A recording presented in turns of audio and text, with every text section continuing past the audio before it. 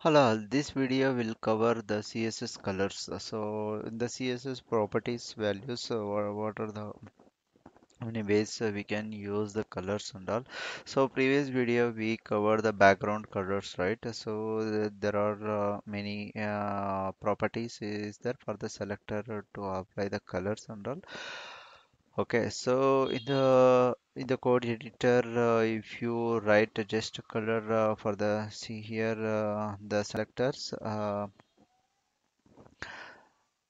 we have the color property, right? Color scheme, stop color, flood color, or border color, or something. So most in the web page creation, mostly we are used color and background color. So if you use the white or any other color, we'll see it.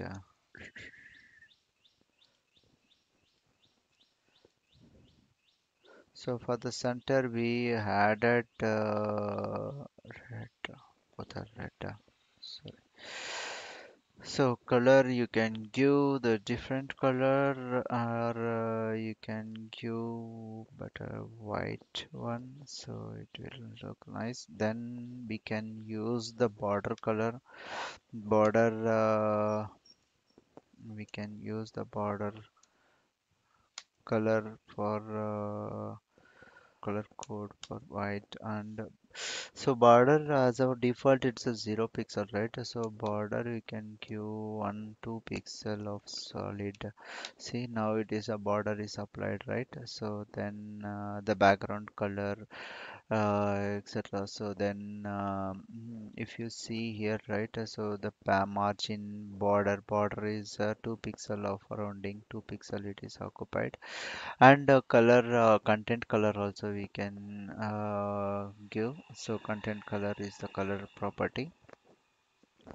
So the color value, right? So we can use RGBA and then HSLA, then the next one X or decimal code also we can use. So by using the inspector developer tools, so you can test what are the properties are available in the colors property. So you can test and do the practice for this exercises.